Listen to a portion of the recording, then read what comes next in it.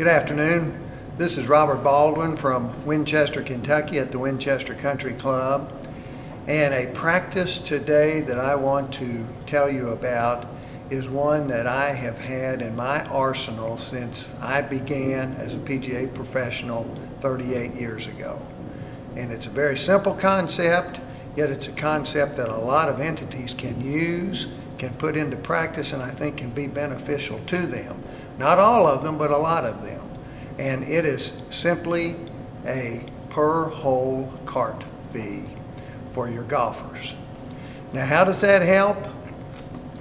As far as I'm concerned, and especially in today's environment, we have a lot of people who are pinched for time. And if they've got time to come out and play 7:30 at night and have 45 minutes to an hour and 15 minutes to play, I'll just tell them.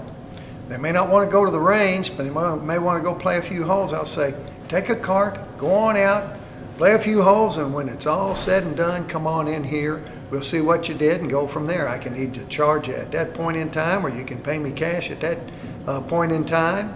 And yet, the big thing I'm trying to do here is to maximize the member's opportunity to take advantage of his membership, because as I alluded to a little bit earlier, they don't have a whole lot of time on their plate these days, and they may not just want to come out and chip and putt. They may not want to go out to the driving range. They may want to actually go out and hit a few shots.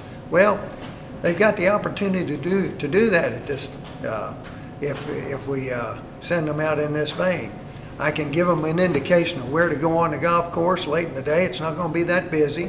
They can go to number 6T, they can go to number 12, and if they know the golf course well enough, they can go wherever they choose to go. I say just stay out of people's way, get it in, get your fix, take advantage of your membership, and in that vein, you're going to get more out of it as opposed to trying to find anywhere from 2.5 to 5 hours during the course of the day to use your membership.